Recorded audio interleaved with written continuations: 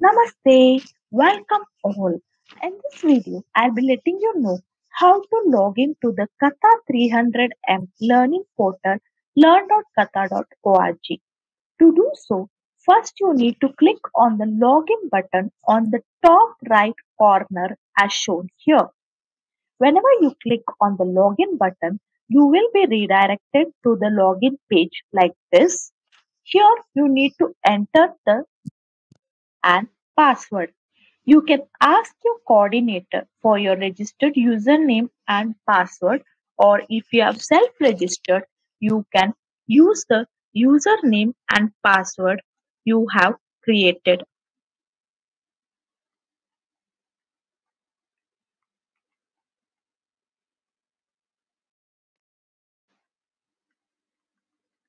After entering the username and password, you need to click on the login button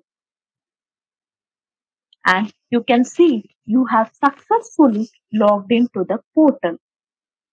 Here, for confirmation, you can see your name and initials. This confirms you have successfully logged into the portal.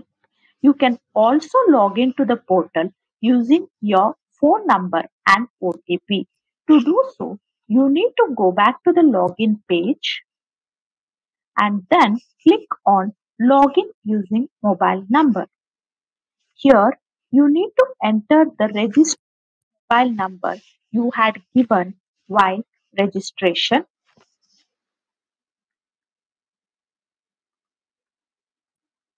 and then click on request OTP. You will receive a 4-digit OTP number as SMS and this OTP is valid for 10.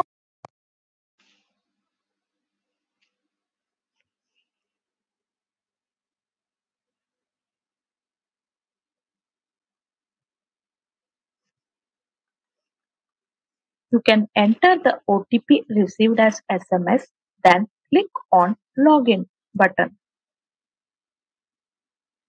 Again, see you have successfully logged into the portal. This is the way how to log in to the Katha 300M learning portal. After watching this video, I request you to please try to log in to the learning portal from your computer or mobile phone. Thank you for watching this video. We'll meet in the